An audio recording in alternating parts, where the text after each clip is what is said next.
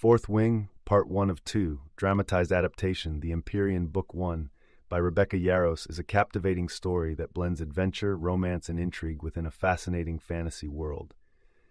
The novel is set in a world where four kingdoms, each representing a different element, earth, air, fire, and water, exist in a fragile balance, ruled by their respective monarchies. At the heart of this tale is Briarcliff, a diligent and fiercely determined young woman who has emerged from years of training to assume the role of Empyrean, a revered warrior with the ability to wield the power of all four elements. Gifted with this unique ability, the Empyrean is traditionally seen as the protector of balance between the kingdoms.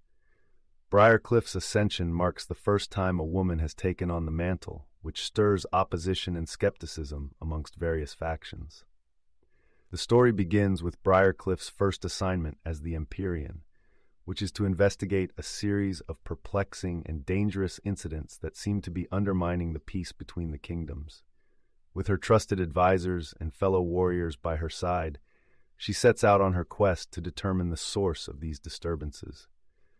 Suspicion falls on the rebels who are against the monarchical rule, as well as on those who believe the balance between the elements should be disrupted to gain power. Briarcliff's journey is fraught with peril. She finds allies in unexpected places, including Asher, the charming and enigmatic crown prince of the Air Kingdom. Despite their initial mistrust and the tensions rising from their distinct backgrounds, Briarcliff and Asher develop a tenuous alliance. Both are committed to the safety and prosperity of their worlds, and they recognize that they must work together to overcome the challenges facing their realms. As they delve deeper into the mystery, Briarcliff and Asher uncover a conspiracy that threatens not just the balance of the elements, but the very existence of the kingdoms themselves. A powerful and shadowy group is discovered to be manipulating events behind the scenes, aiming to usurp the thrones and seize control over the elements. This group's ambitions are tied to an ancient and forbidden magic that could bring about catastrophic consequences if unleashed. Amidst the external dangers, a more personal challenge arises for Briarcliff as she navigates the complexities of her newfound responsibilities and the expectations placed upon the Empyrean. She struggles with self-doubt and the pressure of being a symbol of unity and strength for all the kingdoms. Her resolve is tested repeatedly by both her adversaries and her own internal conflicts. The relationship between Briarcliff and Asher grows more intimate as they face trials together. The tension between duty and desire, along with the clash of their respective roles as leaders, adds complexity to their interactions.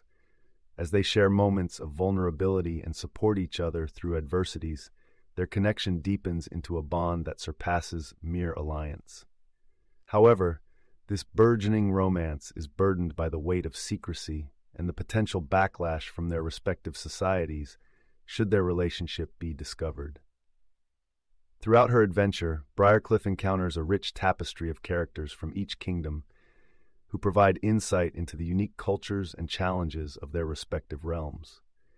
Some of these individuals prove to be loyal companions, while others harbor ulterior motives that surface in moments of crisis. She must learn whom to trust, a lesson that comes with painful betrayals and hard-earned alliances. Briarcliff's abilities as the Empyrean evolve as she faces and overcomes a variety of trials that test her mastery over the elements. With each challenge, she becomes more confident and more adept at harnessing her elemental powers, which are crucial for maintaining the balance that keeps the kingdoms in harmony. Intrigue intensifies when a rival for the title of Empyrean emerges, challenging Briarcliff's legitimacy and stirring political unrest. The rival, cloaked in anonymity and wielding formidable power, adds a new layer of difficulty for Briarcliff, who must not only prove herself in combat, but also contend with the political games that surround her position.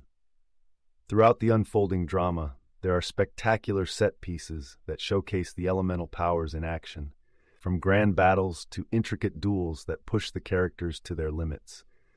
The lush descriptions of these encounters are enhanced by the rich world-building that permeates the novel, with detailed landscapes, intricate social customs, and layered political dynamics, giving the story depth and authenticity.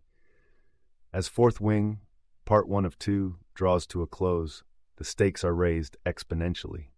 Briarcliff and her allies find themselves in a race against time to thwart the dark forces that seek to upend the world order. The revelation of the conspiracy's true scope and its connection to the ancient magic stokes the urgency of their mission. Briarcliff must summon all her courage and ingenuity to confront the imminent threat before it's too late. The climax of this first part of the story leaves readers in suspense, with unresolved conflicts and the fates of the characters hanging in the balance. Briarcliff stands at a precipice, facing the prospect of war and the burden of her destiny as the Empyrean.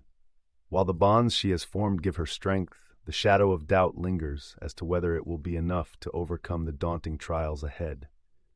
As the novel concludes, it sets the stage for the series' continuation, promising more adventure, romance, and heart-stopping action as Briarcliff continues her quest to protect her world from collapse and fulfill her role as the true Empyrean. The first part of Fourth Wing establishes a compelling narrative ripe with potential, enchanting readers and leaving them eagerly anticipating the resolution of this epic saga. You can listen to the full audiobook for free by following the URL in the description.